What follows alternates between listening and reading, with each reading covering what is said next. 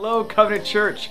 Welcome back. We hope you had a great week and came expecting great things from today's worship experience.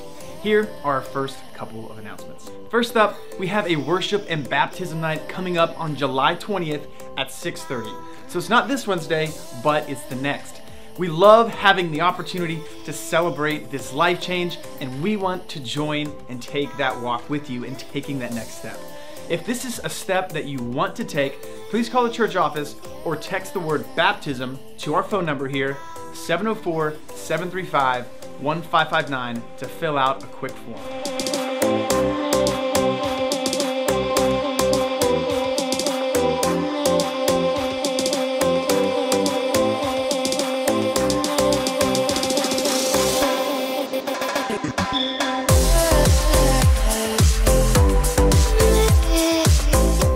The Covenant Kids are hosting a 3-day karate camp here at the church. That's going to be on July 18th through the 20th, where they will learn some basic skills of karate and a bit of self-defense. This is a camp for kids who have completed 2nd grade through 5th grade. Sign-ups are live everywhere right now.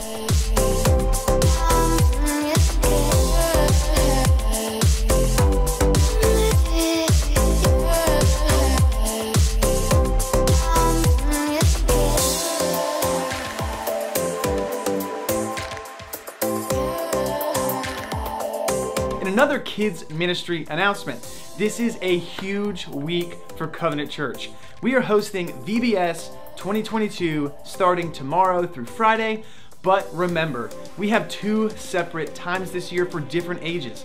If your children are pre-K through Rising Kindergarten, their VBS will be each day from 10 a.m. to 12 p.m. If your children have completed kindergarten through 5th grade, their time will be each night from 6 to 8:30 p.m.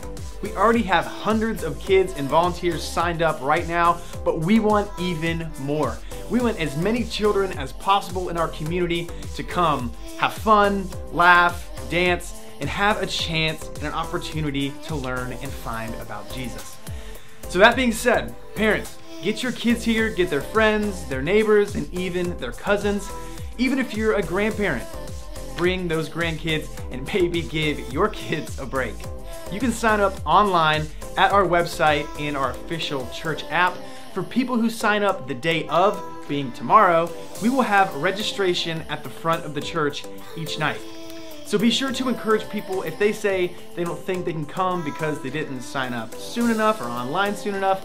Please tell them not to worry about it. They can just sign their kids up the night of.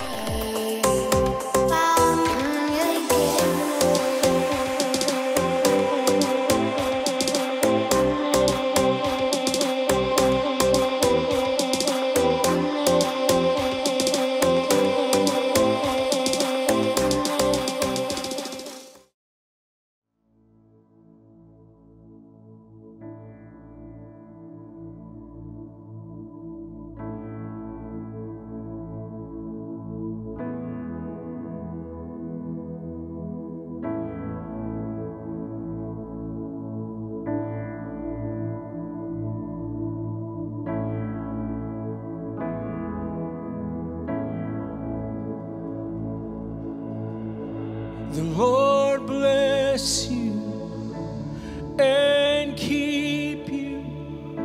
Make his face shine upon you and be gracious to you. The Lord turn his face toward you and give you peace.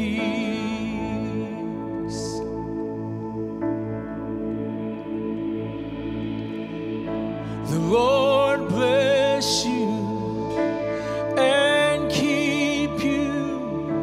Make his face shine upon you and be gracious to you. The Lord turn his face toward you and give you peace. Yes, sir.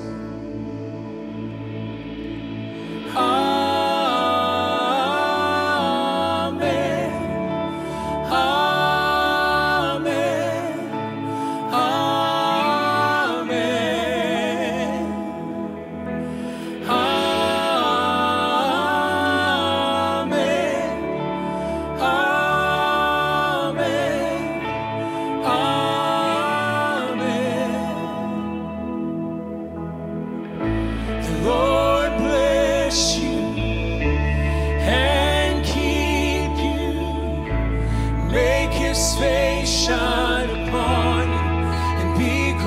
gracious to you. The Lord turn his face toward you and give you peace.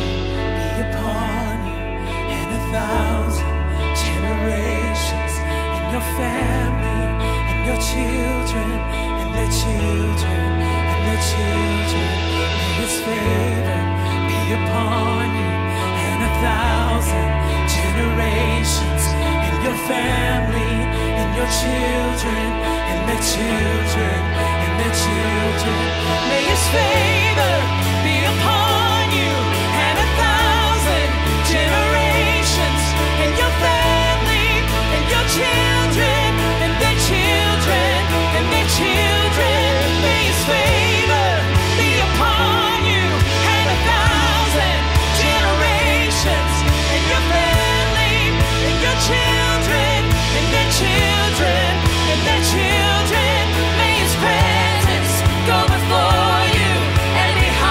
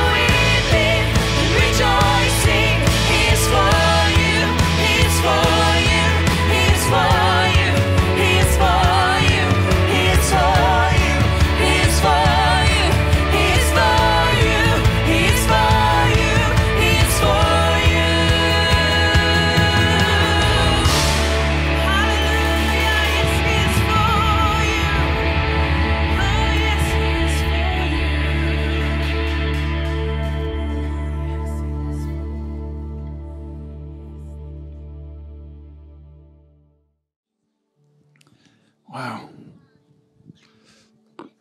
Man, that was good. If you're visiting with us, you may not have recognized this or noticed this, but our worship pastor's out of town this weekend. Isn't it pretty neat that we're so blessed that you don't know that? So, Lisa, thank you for leading this crowd today. It was amazing and wonderful. And I looked up here on our stage one week, and this is just a faithfulness of the Lord. By the way, I'm opening my cup. If you want to do that now, it'll be a good time because you know how these things are a little tricky. Unless you got a pocket knife or something. Yeah. But I was looking up here on our stage one Sunday morning, and one particular Sunday morning we had 7 worship leaders on the stage, and I thought, man, how blessed is that? What an amazing thing that we have 7 or 8 worship leaders. But that's not the point of them, by the way. There are a whole lot of people that can sing good on the earth. I'm not one of them, but I'm just saying there's a whole lot of people that can sing good on the earth. But the pursuit that these people have for the Father is what inspires my heart, and I appreciate them so much. So thank you, guys. If you're here and you haven't been here, this is this week 2? Yes, this is week 2. I'm doing this series on the Holy Spirit, and we've titled it "Forgotten God." And I actually stole that from Francis Chan. He wrote a book called "Forgotten God." And the point of it is that we have a pretty profound understanding to some degree of what the Father and the Son are, because we have relationships where we know some fathers and we know some sons, but we have a real hard time understanding who the Holy Spirit is. He's like the third part, the forgotten part. And so there's 2 books that I would encourage you guys to read as we're doing this study, or after we do this study, or whenever you want to do it. But they're just good books. One of them is Forgotten God by Francis Chan, and the other one is The God I Never Knew by a guy named Robert Morris. And they pretty much explain the story of this third forgotten part of the Trinity that we have had a hard time relating to. So these first 3 weeks at least are very, very simple. I want to lay just a simple foundation for what we're going to study after this, because I think it's really, really important for us to see him in simple, just black and white, fundamental, and I'm just going to repeat that word, simple terms. I think one of the great problems of the church is that we can turn the simple into something really, really hard to understand about that quick. And it's because, I'll tell you why we do that. It's because we like being self-righteous. We like acting like we're smarter than everybody else. And so we'll make it difficult. And plus we like making it about us. If we can figure out a way to make this relationship with us and God about us instead of about him, we'll do that. And we'll give ourselves credit for being saved when you don't deserve any. And we'll give ourselves credit for being a good Christian when you're not one. Amen? That's in the Word. And we'll give ourselves a lot of credit just to give ourselves credit, because we like getting credit, because we like us. And but the truth is, the gospel is very simple, and so is an understanding of the Holy Spirit. So I'm bringing it in really simple terms. One of the things I really feel like has helped me in my life, I've never considered myself some kind of great scholar, or I'm not. This is not me demeaning myself or anything like that. I've never had that problem. I had to work the other direction to get my pride in order most of my life, to be honest with you. But I'm not saying it's not about that. But one of the things I really believe really helped me when I was cutting my teeth learning the Word of the Lord, because I didn't go to Bible college and get some of the training that some people get, is that I spent 12 and a half years in youth ministry, and I began to when I would teach in youth ministry, I would teach from a perspective if I were them. And I was my 16-year-old knucklehead self. And I was a knucklehead. And I'm still a knucklehead sometimes. But anyway, I would try to teach from that perspective, to where I figured if my 16-year-old Mike can understand it, then my 30-something-year-old Mike would understand it. And so I just really believe that's pretty. I just think it's all simple. I just really do believe it's simple. So these first 3 weeks are important. Last week I talked about 7 truths about the Holy Spirit, and if you went back and read the list this week, when you get the notes online and things like that, you probably thought to yourself, well, that was pretty simple. That was like stuff I already knew, and I'm fine with that. And I'm fine if you already know it. Some of the stuff I'm going to talk about today, you're going to already know, but some of you not.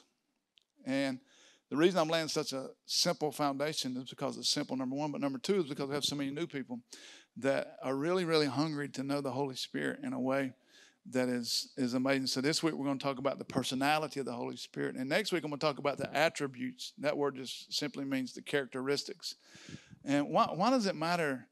Why do we need to know the truths of the Holy Spirit, the personality of the Holy Spirit, or attributes of the Holy Spirit?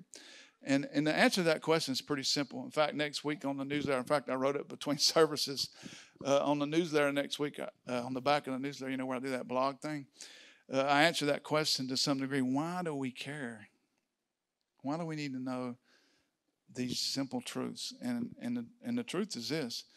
Number one, it will make him much more relatable to us. And number two, it's really important when you're building a relationship with anyone is that you actually assess to some degree what they're bringing to the table, what they bring into the relationship. And I don't think the building of a relationship with the Holy Spirit should be a whole lot different from how you build other relationships. And I'm going to use David and Linda since they're on the front row. It's your fault y'all do this. Y'all sit here. Is that when you guys met, how did y'all meet? I know it wasn't online. I know y'all weren't in a dating app, you know. So. Huh? At a party at a bar or something? That's all right. We don't care. We all met. It wasn't a bar. It's just a party. Okay. Did y'all ever go to any bar? No. No, but yes. Okay. But my point with this whole conversation is it's not even about where they met. It's that when you begin to build a relationship, the first thing that you actually cling to about each other is to find each other's personality. Right? I mean, that's true with every relationship. It doesn't have to be husband and wife, boyfriend, girlfriend. It can be just in general relationship. Think back to the person that you were best friends with in high school. There's something about the personality that attracted you to them. And then quickly, almost the next step that happens almost without even thinking is that you begin to pay attention to the attributes of that person in the relationship. Like, what are their strengths? What characteristics make up the strength of who they are, and you begin to assess that. And the reason you do that is because the worst thing that you want to do is be in a relationship with somebody who brings nothing to the table. Some of y'all have been in a relationship. I could tell. I looked at y'all. Because you don't want to be in a relationship. So you assess their attributes. What about their life can make my life different? If that's true in the way that you relate to human, it's going to also be true in the way you relate human to the person of the Holy Spirit. By the way, the Holy Spirit is a person. 1 Corinthians 2 describes him as a person. And a person has a personality. And today we're going to talk about that personality. And next we're going to talk about attributes and add to the story. But I just think it's important because I think that you will actually begin to understand when you pay attention to the personality and the truths and the attributes of the person of the Holy Spirit, not only will it make him more relatable, it's going to make him more desirable. The Holy Spirit is an amazing person. I've come to this space in my life, and this is not a spiritual statement. This is just the space in my life. I ran my own life into a ditch when I was in my early 20s. I mean, just completely. I mean, from the outside looking in, it probably looked like everything was fine, but from the inside looking out, it felt like death, and it was going in a lot of wrong directions, and I have no excuse for that. I grew up in church. My dad was a preacher. My parents were both Christians. We had 157 Bibles in our house. I had literally no excuse. I had been in church more. You know, if I ever had a drug problem, it was church. I was drugged to church every time the doors opened. I'm without excuse when it comes to falling off that cliff and going off in that ditch. I did that on my own. I did that to myself. And I didn't even need a whole lot of help from the enemy. I did that myself. And so when I came back into a relationship with Jesus when I was 24 years old, and I found out that there was an opportunity to be friends with the Holy Spirit, it became like life-changing for me. And it has become, since that moment, an everyday conversation. Like, I don't always address him as Holy Spirit. Like, if Krista and I are out to dinner, I don't look at her and say, Krista, what are you going to order, Krista? You know, hey, Krista. In other words, I don't always address her by her name. Sometimes we have such a conversation that we went on a date Friday night, didn't we? Wasn't that sweet? we don't sit. She don't address me with Mike every single time she speaks to me. She does that a lot when I'm not listening, which happens a lot. But when we're in conversations at the house, she don't say. If we're just sitting watching TV shows, she don't go, Mike, what do you think we ought to watch? Sometimes she'll just say, hey, turn that. I don't want to watch this. And I turn it to Hallmark, to that same movie. To that same movie. Even though it's a different one, it is the exact same movie that we've watched 175 times before. But anyway, so my point with all of that, which is I'm in trouble besides that, is that I don't carry on conversation. I don't always, sometimes I'll say, Holy Spirit, but most times with me and the Holy Spirit, it's just like, he knows I'm talking to him. I know I'm talking to him. And I'll just be like, man, what am I going to do right here? I mean, like, I've had this has been heavy on me all day long. What should I do? And it's really important that you understand that the Holy Spirit is so connected to the Father and to the Son. He's the Trinity that lives in you. He's not on the other side of a mountain. He's not on the other side of some clouds. We have been, our mindset, we have been trained that he's too holy to approach. Some of us, not all of us, we've been trained to keep our distance because we're scared of him, most of our lives. And what I'm trying to encourage you to do is the opposite. I don't want you to be scared of him anymore. I want you to know all the beauty and the wonder of the Father and all the beauty and the wonder of the Son is contained in the beauty and the wonder of the Holy Spirit. And he wants your relationship. He wants to be so intimate with you and friends with you. And until you can see him in a personable way and begin to see all the attributes that he brings into the relationship, you may not even want to be in a relationship with him. But I'm encouraging you that it's good and that you should want this. I want to challenge you to be in a relationship with the Holy Spirit like you never have been before. Okay? So today we're going to talk about seven truths of his personhood. His personhood.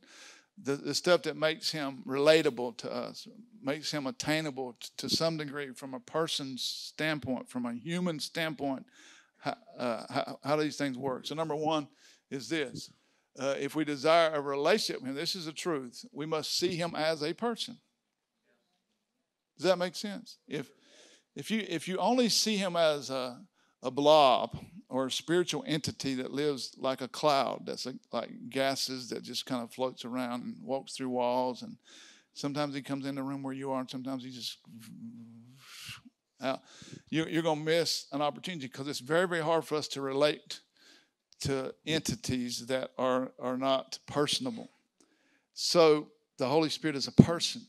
And if you begin to treat him like a person, like if you were going to be in an intimate relationship with a person or close friendship with a person, there will be certain things that begin to happen from your perspective that would guard that relationship in a way where you treated it with a different kind of respect. Some of you guys should be listening because this is the same way with your wives. Some of you guys, maybe it's some of you ladies too, but some of you guys treat your wives like they're like some kind of item for you. You don't dive into the parts where you treat them as you wish you were treated. You know what I'm saying?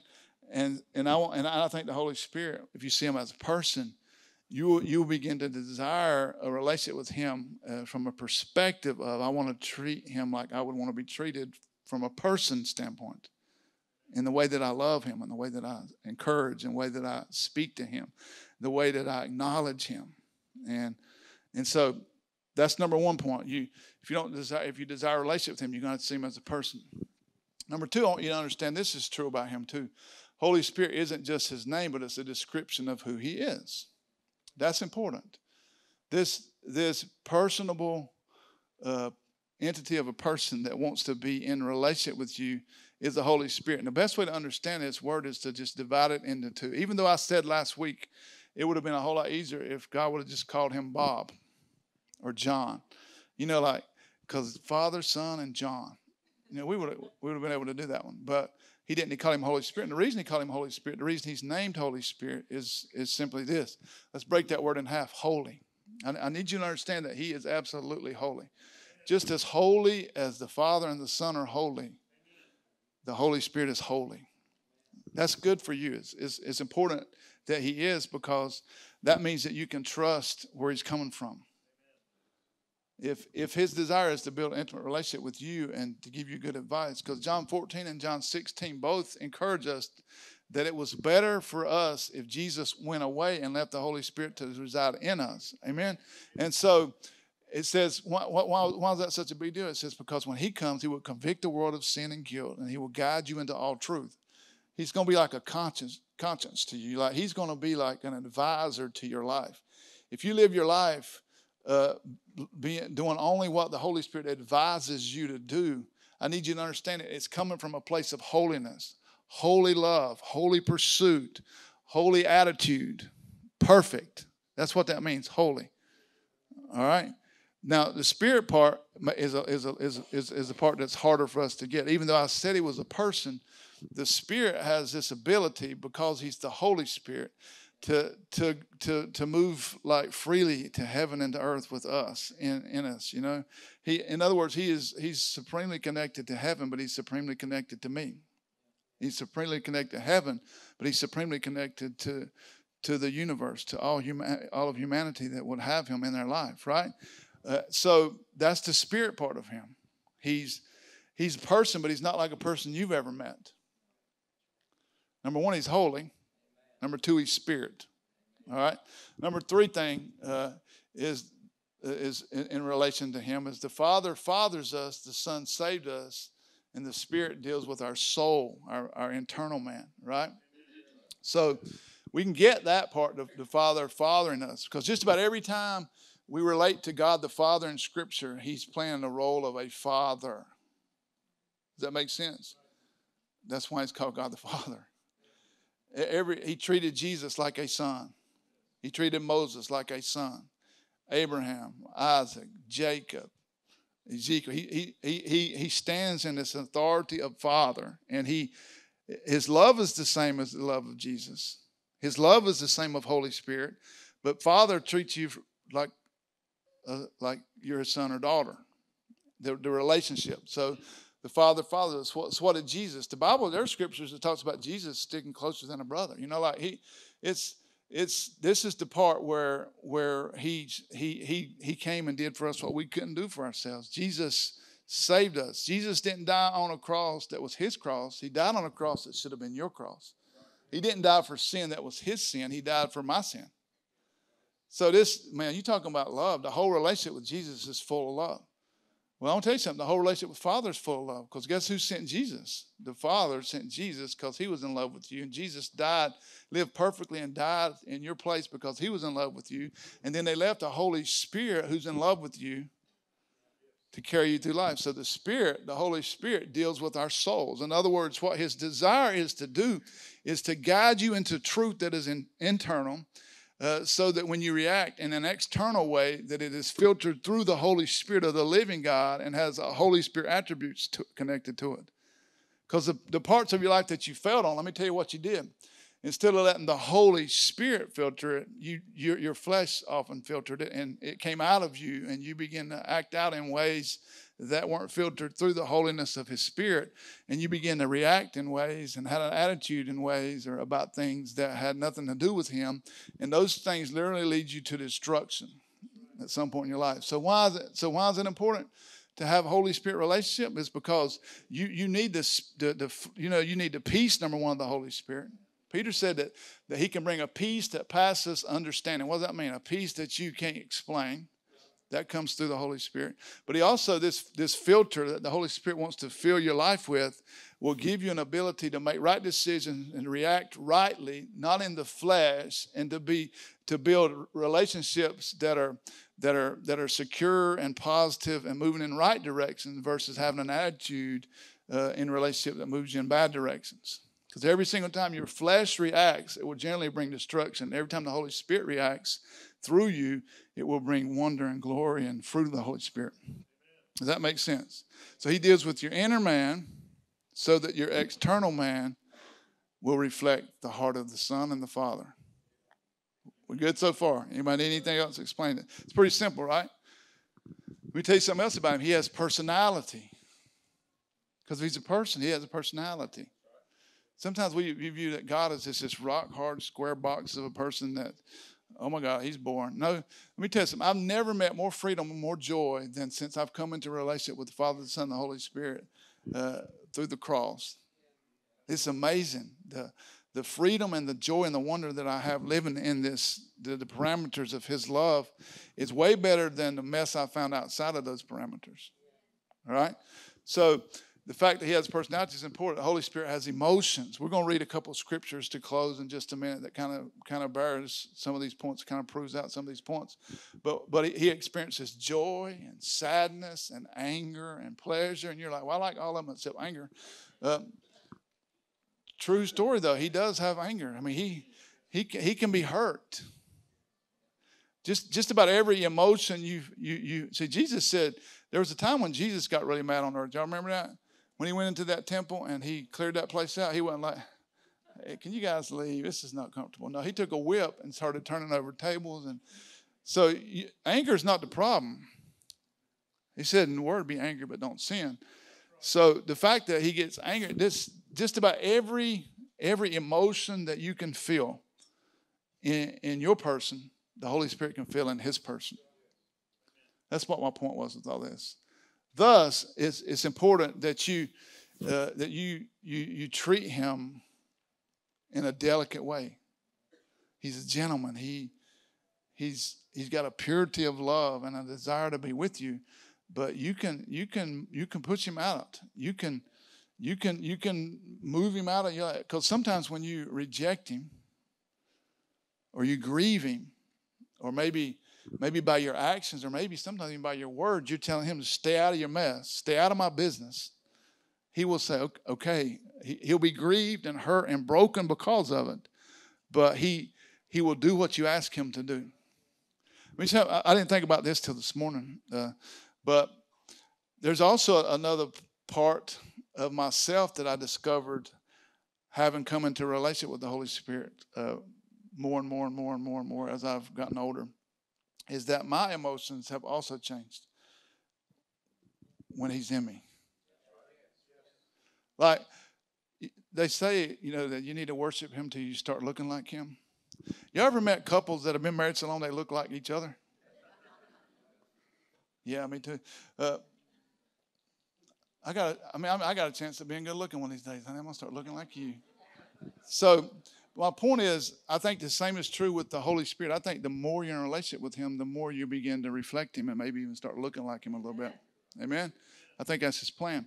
So what I noticed about my own life is that y'all may be shocked with this, but I was most of my life I'm kind of reserved, like as far as like no highs and lows, and that's still true to some degree as a pastor. I don't get way up there or generally way down there.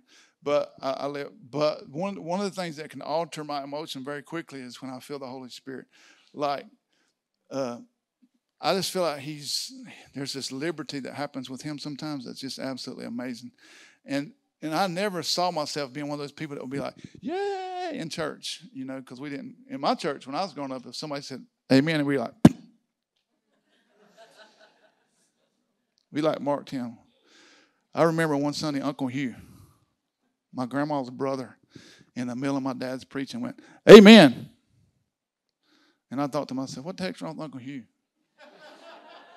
Disrupting the dang service here, Here, y'all talk with me sometimes, like back and forth, like, yeah, amen, I hear you, yeah, I hear you, whatever. But anyway, what I think has happened in my emotion since I came into a relationship with the Holy Spirit is that sometimes I reflect him in me, like I'll jump around and run around a little bit, like, and I don't mean that for attention. I'm just saying that sometimes I just feel like going,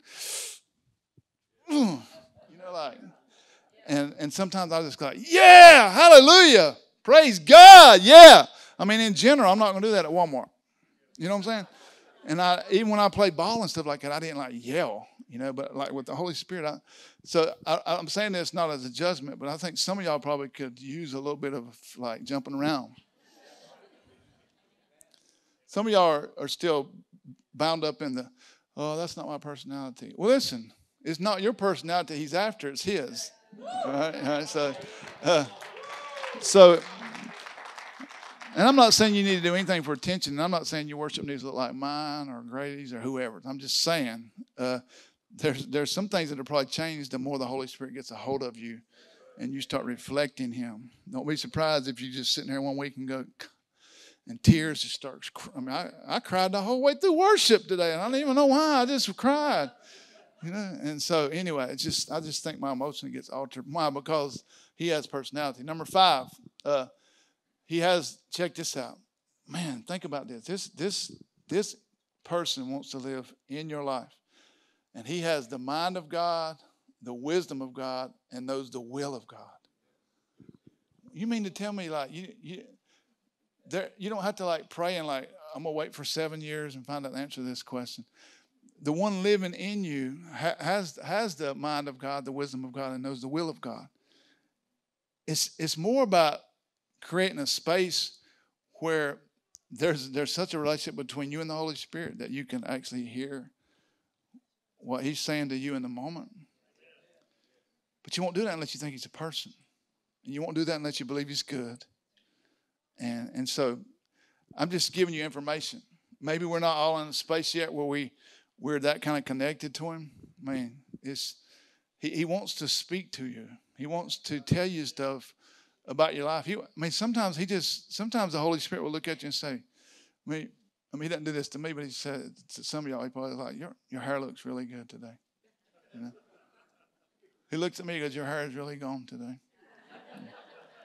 But you know what I'm saying? There are times when you just need an encouragement of the Holy Spirit and the personality of the Holy Spirit to look at you and say, man, you sure are beautiful to me today.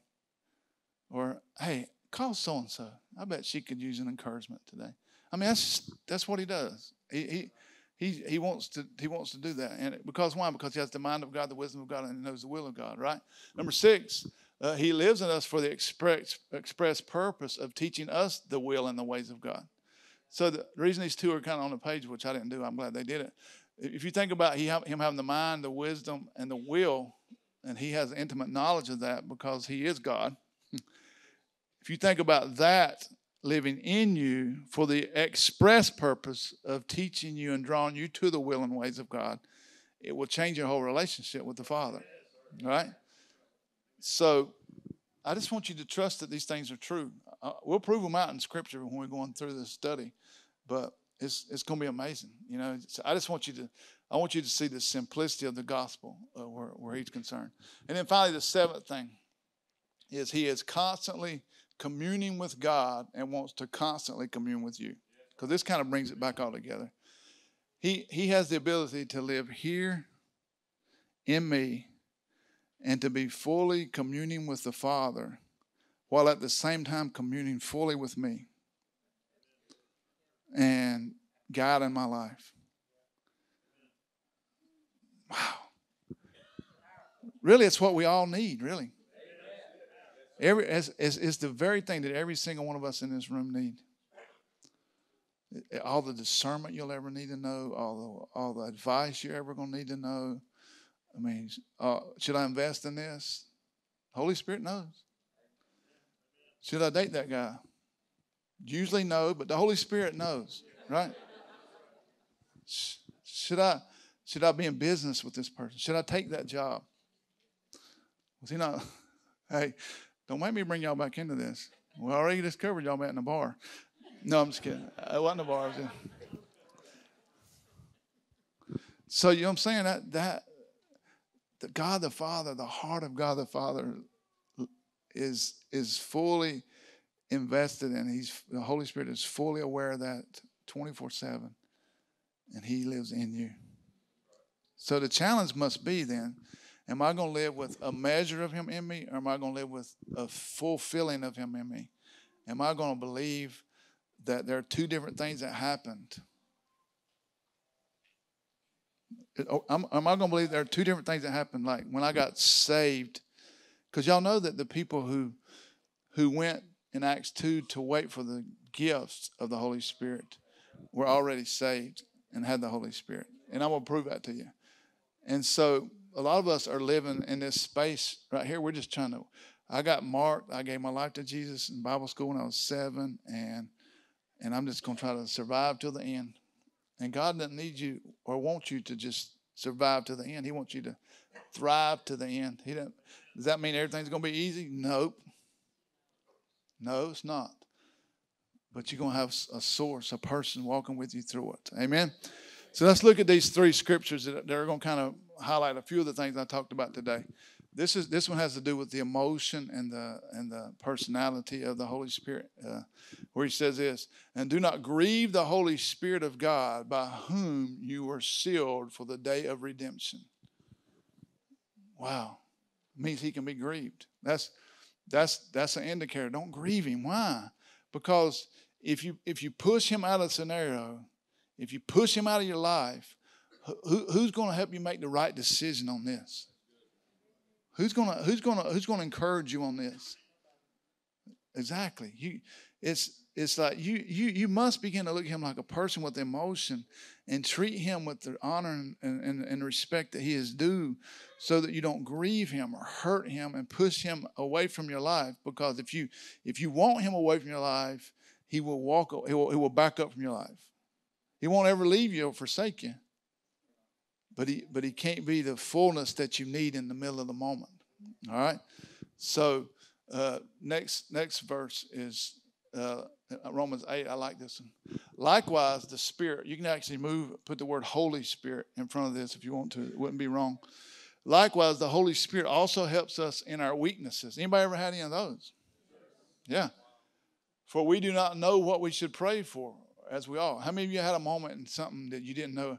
I don't even know how to pray for this. I don't even know what to do here. I'm just such a mess right now. I don't even know how to, well, guess what? You got one that's on your side, right? That's talking to the Father about the thing that you're going through. Knows fully the will of God, will of the Father, right? Because he is. And he wants to give you the answer to that question. We don't know what we should pray for as we ought, but the Spirit, the Holy Spirit himself makes intercession for us with groanings which cannot be uttered. He's crying out in the heavens for you. I think you can attach yourself to him. I believe, in fact, and I don't want to confuse anybody with this because we're going to get to this later on, but I believe this is a picture of praying in the Spirit, but I think this is the point with the whole verse is not necessarily that today. It's that you have a Holy Spirit that's living in you that is constantly battling for you about the thing that you need in you. All right? And then finally, the last verse for the day is, and I like this one. The reason I pulled this one out is because I wanted you to know how very personal he is. So while Peter thought about the vision, so what's going on here? Well, Peter he's staying with some people that you probably don't know that well anyway. But anyway, he's tired, so he goes for a rest, and he has this vision, dream or a vision, whatever you want to call it, doesn't really matter. And Peter's contemplating, wonder what this means. And if you want to know the whole context of it, read Acts 10.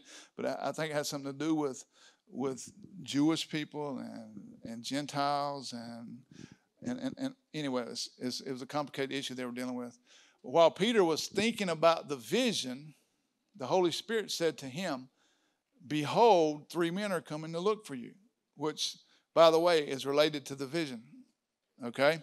So what's the point of me bringing this up is that there are going to be times, if you're in tune with the Holy Spirit, there'll be times when he literally speaks to you and says, go here, call them, stop here, go there, stop here, go there, stop here, go there. I mean, he can be so personable to you. And I think for most of us, the very thought that the Spirit of God would have conversation with us, we have always seen, most of us, it's just this one-sided relationship where I can talk to him and I hope this works out without the knowledge that he can speak to us and guide us and direct us down paths of his righteousness. And I just want you to know that's possible. All right? Y'all good on this so far? So there's truths from last week and there's truths from this week. And we're going to keep adding to it. Next week, we're going to talk about those attributes. And I want you to know that, and this is going to lead us kind of into the table of the Lord, that just about every single bit of this teaching was birthed in my heart from a scripture that I read in 1 Corinthians 12:3, where it says that no one can say that Jesus is Lord except by the Holy Spirit. All right? So that's who I want leading my life. That's who I want leading your life. That's who I want leading our life. I want you to know that the Holy Spirit of the living God wants to live in you so that your very life proclaims that Jesus is Lord. Right? Y'all in on this? And we're going to get to the parts eventually where we're going to be praying for each other and different things like that. And since I know that we can't say that Jesus is Lord except by the Holy Spirit, it kind of leads us. I want you to go ahead and open up your bread, whatever. It's supposed to be bread. It represents the body. Let's get past that.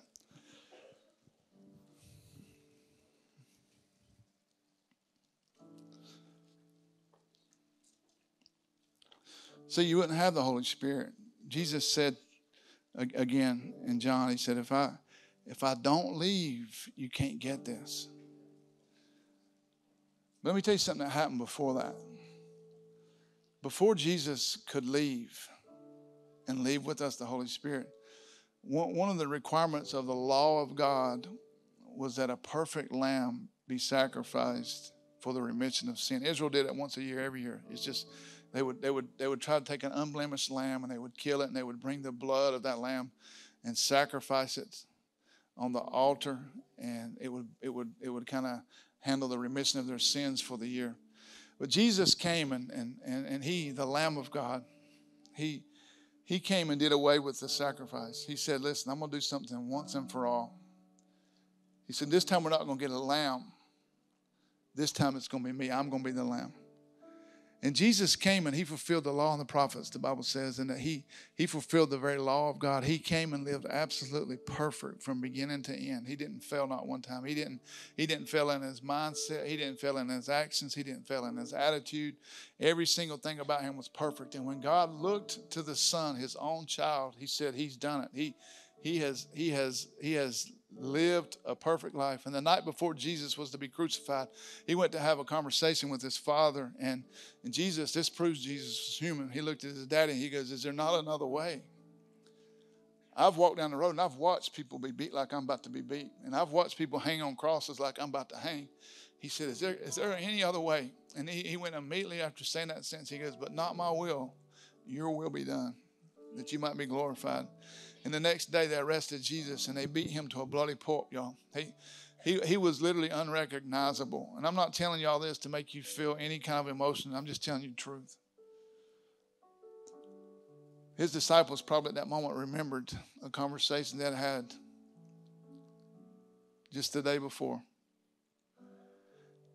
Jesus was with his disciples and he broke the bread and he passed it to them. And he said this, he said, whatever you do from this point forward, I want you to remember me. What are we supposed to be remembering?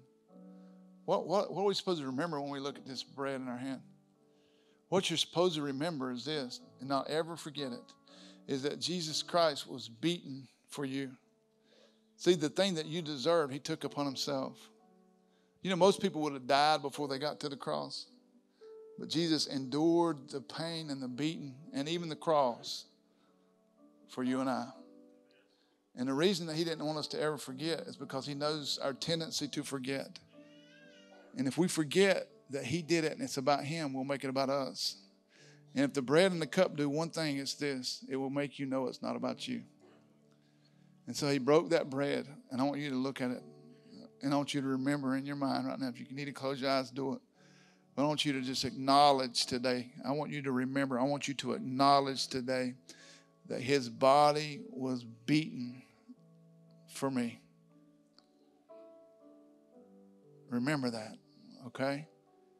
So he broke the bread and he passed it. And he said, eat this, remembering me.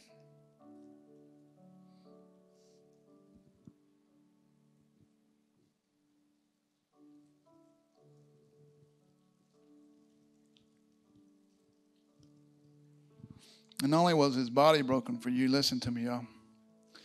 One of the tenets of the law of God that was in place is that if a new covenant was ever to be created, it would require bloodshed. So not only did Jesus have his perfect broken body destroyed for us, Jesus allowed his blood to be poured out for us. Why? Because if we're going to create a new covenant, if we're going to literally destroy the curse of sin and death and hell, It required bloodshed. And Jesus looked to the Father that night and he goes, if you need blood, take mine. Don't take theirs. You know that he died on the cross, not knowing if you would ever care that he did.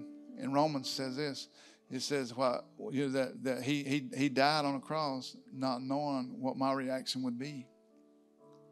That while I was yet in my sin, Christ died for me. Because of the blood of Jesus Christ, you're now under a new covenant. And by that, I mean you don't have to live under the old one. His blood was poured out for us. We've been redeemed by the blood of the Lamb. It's the only time in the history of the earth something red can make everything white. The red blood of Jesus Christ made us white as snow by faith. It's not about us, it's about him.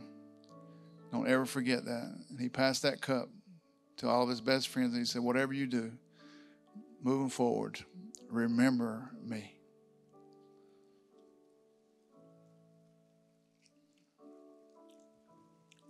I want you to stand with me. I just want to pray a prayer of blessing of you as we leave today. Father, in the name of Jesus, I want to speak your blessing over our church people today, Lord. I thank you that you're taking us on a journey. I believe that revival is coming, and I believe that it's already here to some degree. And I believe that you want every single one of us so connected to your Holy Spirit in this space and place that it will change all of our existence. And I pray over every single one of these people that they would absolutely, positively have a hunger for you like they've never had before, and they would run harder and deeper than they've ever gone before. I pray that as we enter our mission field, we leave the safe space of this building, God, that we will represent you well all this week long at work and at Walmart and Ingles and wherever else we go, that we will be your children wherever we are and act like it. I pray protection over these people, Lord. And again, I pray they'll stay hungry this week. In Jesus' name we pray. And everybody said, amen. Y'all have a blessed week, y'all.